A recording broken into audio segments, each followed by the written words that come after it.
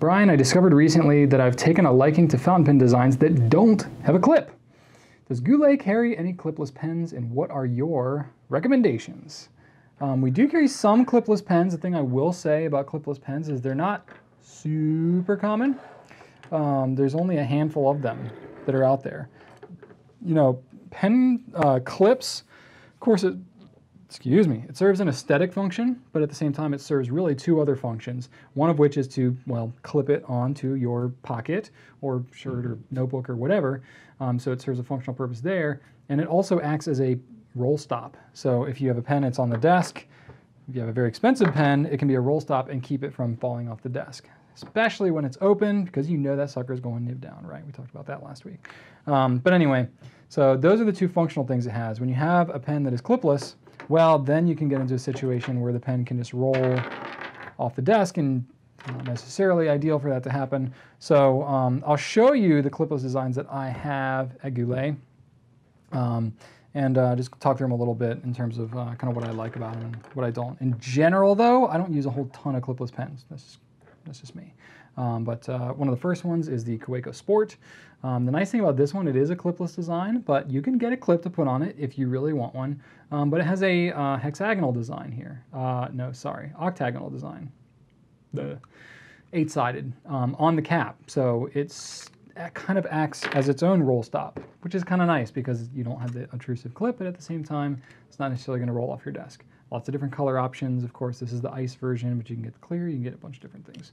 Kaweco's got a lot of different options, and it's relatively affordable too. So this is not a bad one, and I do like converting it to an eyedropper sometimes, though, you know, it can burp a little bit and stuff like that. It's not perfect, but it's definitely worth consideration. Another one, if this jumps way up in price, but the Kaweco Liliput, this tiny little thing. We do have clips for Liliput now, if you want to add one on there, but tiny little pen, cartridge only. This one will definitely roll just like straight up off your desk because there's no real roll stop of any kind built into it. So you have to kind of watch out for that. But it's also a tiny little pen, so I don't know, I don't have as big of an issue with this.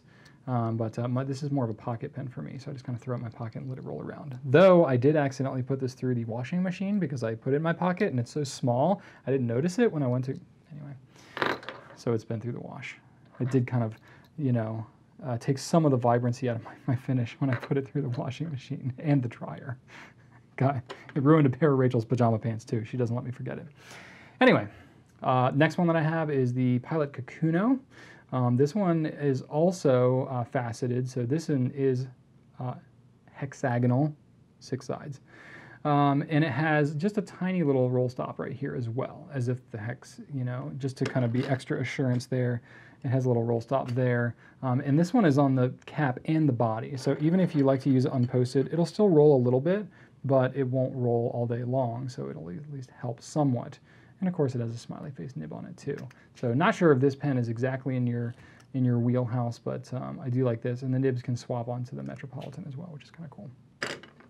Another one, you know, this one, the Pilot Parallel, probably not a carry-around pen for you. It's fairly niche in its purpose, you know, because it starts at 1.5 millimeter and goes up from there as a stub italic kind of thing. But I thought I would mention it just because it doesn't actually have a clip technically. It's got more of an elaborate roll stop, but, you know, there it is. So it won't roll off the desk as well, but it's kind of built into the design of the pen. So not sure if this fits into your clipless category, but I thought it was worthy of a mention. Another one is the the Platinum Carbon Desk Pen. So it's got this very, you know, minimally functional cap. It has a desk base too that you can get along with it, so it's like kind of like the bank teller style thing. The nicest thing about this pen is a really, really fine, extra fine nib. So that's really cool, and it's pretty cheap. It's like $12.50. But you know, it has, you know, a functional cap, but it has facets on it. How many is this one? 6. But this one will kind of keep from rolling off your desk as well. So you got some options here. 2 other pens that I have that are kind of worth an honorable mention. One is a Stipula Passaporto, which this is the old version. I'm still waiting to get the new version, but the little leaf logo, the Stipula logo there is the only thing that acts as a roll stop, so that's one thing to take into consideration. It's eyedropper only, but it's a cute little pen, so we'll have that out here in the next couple of weeks, I think. I don't have an exact date on it. The other one that I have, and this one requires a little bit of a hack, but this is the Tactile Turn Gist. And the only reason I mention this is because if you are able to remove, it's just friction fit on here. If you're able to remove the little top, then you can pull the clip off. And yes, you end up with a little bit of space at the top, but you can kind of turn the pen easily into a clipless. So that's kind of cool. And you can kind of do this on a bunch of other pens. Like technically you can do this on Edison pens. They're really ratcheted on there pretty good, so it's kind of tough to get off, but you can technically do that. Whenever you do that, you're going to end up with a little slit there. That's where the clip shows through. It's kind of unavoidable, but it's just something to consider if you really wanted to hack it up and do it that way. You totally can. So of all the ones that I mentioned here, the ones that I prefer the most out of this bunch would be, kind of the original, the Kaweco Sport, or the Pilot Kakuno. I like that. I like the nib on the Kakuno the best, and it's pretty affordable as well.